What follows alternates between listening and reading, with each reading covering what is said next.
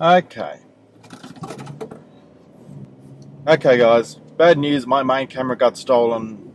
Not sure if it was Saturday or Friday, but either way my main camera got stolen. So not only did I lose all my footage from that, I've lost a $600 camera. That actually hurts a lot. So I'm doing my best with what I have. So the dash and the Eon is probably going to look quite washed out. So right now you can see we've got the white on the dash, kick panel does nothing, because we're in the standard Eon mode, and you can see that on the Tesla UI I've got everything turned off. So when we get up to speed and we enable cruise control, it steers, and as per normal, if I touch the brake or anything like that, it disables and stops steering. Now what I'm going to do is enable cam. Oops, not that one, cam. And now when I cancel, you can see it stays green, and I can use the accelerator. That's because now we're steering on the factory system. So yeah, we're now purely on the factory system. If I edge it to the edge of the line, you'll hear it beep. There you go. Beep, it flashes white to say that we crossed the line. But yeah, this is steering on the factory system. If I enable cruise control again, now I'm steering with Eon. You can tell because it moved back into the center of the lane like it should. Now if I counter steer it a little bit, and there. Oh, look at that! It beeps. So again, I'll let Openpilot steer. I'll edge towards the middle this time. So we'll move to the middle, move, and there we go. Let go, and Openpilot pulls us back where we belong. Because we're using the camera, and we're using the camera not just for being able to cancel this and run on the factory system which we are now. We're using it for everything, including lane departure warning. Now that we're getting up near overtaking lanes, what I'm going to do is I'll first show you what it is without ALC, which is advanced lane change. That's whatever. If I turn on the blinker, I lose all assistance from the steering, and it comes back on. Now I'll turn on ALC, and I'll turn on the blinker, and it changes lanes. Oh, it did not change lanes. Now this is why this is still in testing. So let's try that again, change lanes. That's a bit better. Lane change complete. I stopped it because I didn't trust it. Just go the other way. Turn it off. Right lane it's working fine. Merge left ahead. So that's auto lane change, and you actually got to see where it didn't work perfectly as well. So auto lane change works rather well. Basically, when auto lane change is active, putting the blinker on makes it change lanes. When auto lane change is not active, putting the blinker on turns off steering. So that way you're not fighting it. Now I've also removed Openpilot's wish to, so you can see that it fights me quite hard. It no longer cancels steering out when you start trying to turn. Okay, you'll notice that red mad up there. The short answer is that if you turn that on, you're pretty mad. It's not really meant to be used. I'm undecided at this stage whether I'm even going to make the code that makes that work public or whether I'm going to keep that to myself. So you can see straight away when you accelerate, the factory system kicks in above 55, and that means I can accelerate, brake, accelerate. I can do everything that you normally would driving. I'm going to help it because factory system's garbage. I can do everything that you normally would with normal driving with it helping. But when I turn mad on, now what's going to happen is that it's not going to run on the factory system, it's going to run on Openpilot. So when I put my foot on the brake, Openpilot's still the one steering. And it'll steer all the way down till I'm come to a stop, accelerate again, and you can see I've cancelled cruise control, and Openpilot's still steering. Openpilot's in full control. And while that's enabled because I got cam enabled, I'm still going to get my lane departure warning. Now, it doesn't kick in straight away, it kicks in after you first enable cruise control. So to enable it, you enable it like you would normally enable Openpilot, but in order to kill it, you need to turn cruise off. And now you can see that Openpilot's no longer steering, turn cruise back on, and we're in action again. Let's resume cruise control. No, because I turned off, I couldn't resume. So yeah, you can see that works. Yeah, it works on the cruise being enabled or disabled rather than actually with a set speed. So, like I said, I don't know whether I'm going to keep this public. I want everyone's opinion. Talk to me in Slack.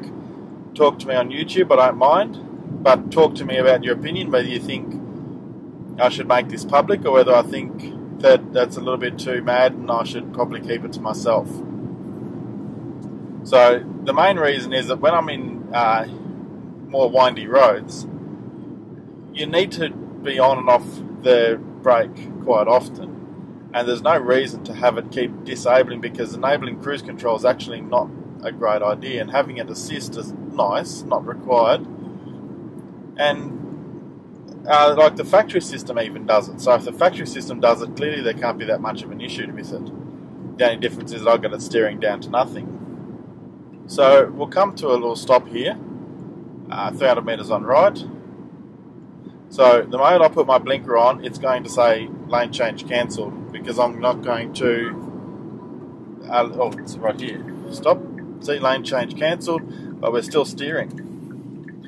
I'll turn here, and Openpilot's got no idea what to do, but it'll still be steering. Well, it would be if I didn't have the blinker on. There you go, now Openpilot's steering. And it doesn't really know where it's going to drive me, around a parking, a little, yeah, we'll steer it around here. So at 16 kilometers an hour, and Openpilot's still got control of the steering wheel. Yep, still got control. And I'll bring us down to a total stop, and once we come to a dead stop, it disables talk. There, click. And the moment that I start driving again, it's in again, it's driving again. So it's only when we come to a standstill that it actually disables the talk. And that gives us, that gives us a system that's like the factory system, where it's always helping, but at lower speeds, its maximum torque's actually really weak. And this is something to do with the way that Kia have programmed the MDPS. The faster you go, the stronger and stronger the steering becomes on its assistance. So you can see, auto lane change not available. Now I did this and you can see that I'm using the brake. I'm using the accelerated cruise control. It's not enabled. Openpilot's still running. I'm going to jab it to get over here. And jab for a diesel means snail pace, but either way, let go. You see Openpilot's still in control. Lane departure warning, couldn't see it cross the line, which is a little bit average, but that should still be working. Yep, it is. Still working fine. Enable cruise control, all fine. Now what we'll do is, just to show you how the rest of it works, we'll turn off mad, and now when I touch the brake, no steering. Turn it on, steering. Simple as that. Now, as shown, the camera's on. If I turn camera off, we lose the green. And the auto lane change, I've shown you before, that changes lanes. So if I turn that off, and I put the blinker on, nothing happens. Turn lane change on, and it's cancelled because I'm not going to let it happen. So that's it, and we're steering because MAD's enabled. Hang on. Turn that on. We're steering because, MAD's enabled. So it's not too complicated. And yeah, it always works, which is kind of the idea behind it. And it's still just as easy to kill. It's just hit the cruise button and steering's killed. It's just hitting the brake button doesn't kill it. So I'll be pushing this public very soon. I'm not getting any errors at all. There is, for some reason, and I haven't found this one yet, if you have cam enabled, and only cam enabled, and you're at a standstill, occasionally it'll throw up a error on the dash about the lane keep assist, the factory lane keep assist.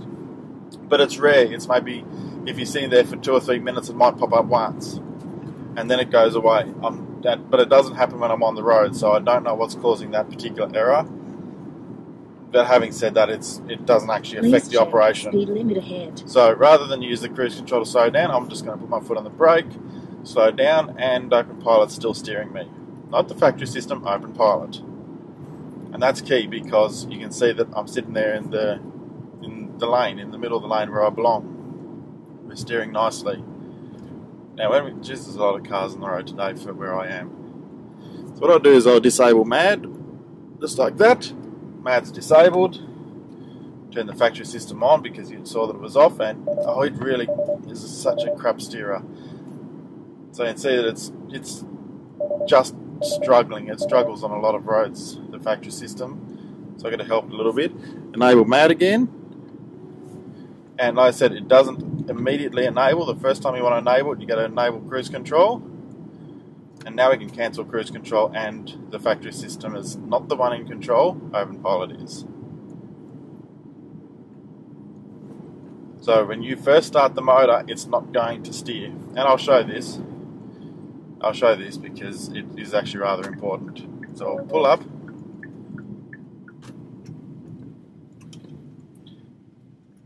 So we come to a stop. You saw it was steering, it stopped.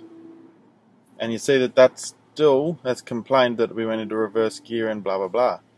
Because it was still trying to control. Other safety systems have kicked in and stopped us from steering. So what I'm going to do is leave MAD enabled and stop the engine.